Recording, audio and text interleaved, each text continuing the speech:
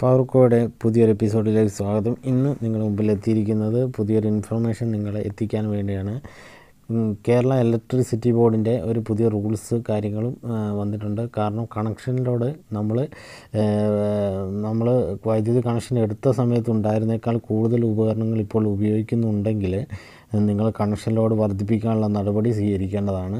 അതുകൊണ്ട് നിലവിൽ നമ്മൾ പുതിയ റൂമുകളൊക്കെ കൂട്ടിയെടുക്കുകയാണെങ്കിൽ അതിൽ നമ്മൾ ലൈറ്റുകളും ഫാനുകളും അങ്ങനെ കുറേ സാധനങ്ങൾ ആഡ് ചെയ്തിട്ടുണ്ടാവും. അപ്പോൾ അതിൻ്റെ നമ്മൾ മൊത്തം വാട്ട് എത്രയാണെന്ന് കാൽക്കുലേറ്റ് ചെയ്ത് അത് കണക്ഷൻ ലോഡ് പുതിയത് അറ്റാച്ച് ചെയ്യേണ്ട ഒരു സംഭവമുണ്ട്. അപ്പോൾ അത് നമ്മൾ എത്രയും പെട്ടെന്ന് അത് ചെയ്യണം. കാരണം അത് ഒക്ടോബർ 31/2019 മുമ്പായിട്ട് നമ്മൾ അത് ചെയ്യുകയാണെങ്കിൽ നമ്മൾ മറ്റ് പിഴയോ ഫീസോ ഒന്നും കൂടാതെ തന്നെ യാതൊരു പ്രശ്നവും കൂടാതെ തന്നെ നമുക്ക് ക്ലിയർ ചെയ്യാൻ സാധിക്കും. അപ്പോൾ അതെങ്ങനെയാണെന്നുള്ള ഒരു കാര്യമായിട്ടാണ് ഞാൻ വന്നിരിക്കുന്നത്.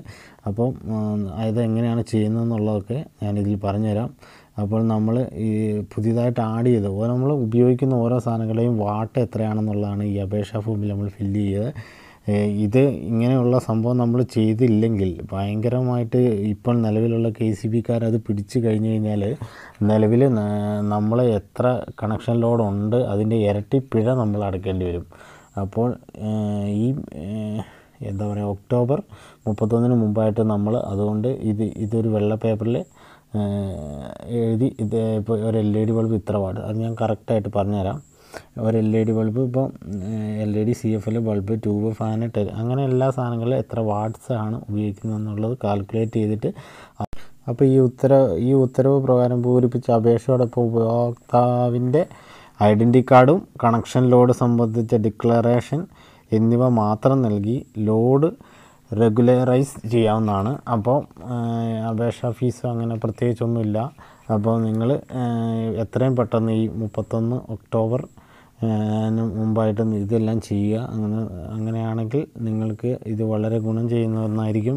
ഈ വലിയ പിഴകളിൽ നിന്നും രക്ഷപ്പെടാവുന്നതാണ്. അപ്പോൾ നമ്മളത് വേറെ ഒന്നും ശ്രദ്ധിക്കേണ്ട ഇൻവേർട്ടറൊന്നും അതിൽ പെടുത്തേണ്ട. ഇൻവേർട്ടർ, ട്രാൻസ്ഫോമർ അങ്ങനെയുള്ള സാധനങ്ങളൊന്നും ഈ കണക്ഷൻ ലോഡിൽ ഉൾപ്പെടുത്തേണ്ട കാര്യമില്ല. അല്ലാത്ത നമ്മൾ വീട്ടിൽ ഉപയോഗിക്കുന്ന ഇലക്ട്രിക്കൽ ഉപകരണങ്ങളുടെ എല്ലാത്തിൻ്റെയും വാർഡ്സ് നമ്മൾ അതിൽ ഉൾപ്പെടുത്തുക.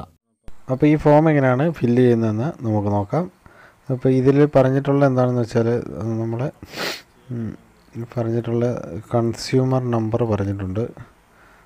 കൺസ്യൂമർ നമ്പർ എഴുതുക, അപേക്ഷൻ്റെ പേര്, മേൽവിലാസം, മൊബൈൽ നമ്പർ എല്ലാം നമ്മൾ എഴുതുക. അത് കഴിഞ്ഞതാണ് ഇതെവിടെയാണ് എഴുതിയേക്കുന്നത്. LED ബൾബ് 3 തൊട്ട് 12 വരെയുള്ളത് പറഞ്ഞിട്ടുണ്ട്.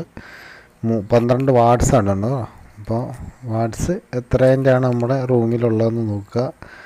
അപ്പോൾ അത് നമ്മൾ ഇപ്പുറത്തെ യഥാർത്ഥ വാട്ട്സ് എന്ന് എഴുതിയേക്കുന്ന തൊട്ടിപ്പുറത്തെ കോളത്തിൽ നോക്കുക. അത് 3 വാട്ട്സിൻ്റെ എത്രയാണോ ഉണ്ടെന്ന് എടുക്കുക. എന്നിട്ട് അത് ഇൻറ്റു ചെയ്യുക നമ്മൾ.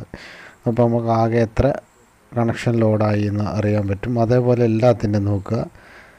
CFL ബൾബ്, ട്യൂബ്, ഫാന് അങ്ങനെ എല്ലാം നോക്കുക. ഇൻഡക്ഷൻ കുക്കർ, വാഷിംഗ് മെഷീൻ ഇങ്ങനെ വരിക. പിന്നെ നമുക്ക് സാധാ പ്ലഗ് നോക്കുക. സാധാ പ്ലഗിൻ്റെ നോക്കിയാൽ 60 വാട്ട്സും പവർ പ്ലഗ് 500 വാട്ട്സുമാണ് വരുന്നത്.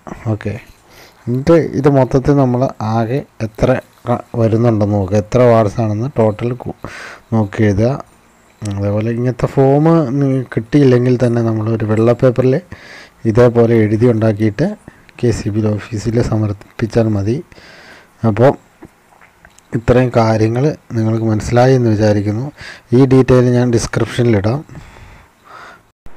അപ്പോൾ ഈ ചാനൽ നിങ്ങൾക്ക് ഇഷ്ടമായെങ്കിൽ നിങ്ങൾ തീർച്ചയായും ചാനൽ സബ്സ്ക്രൈബ് ചെയ്യുക. തൊട്ടടുത്ത ബെല്ലൈക്കൺ അമർത്തുക.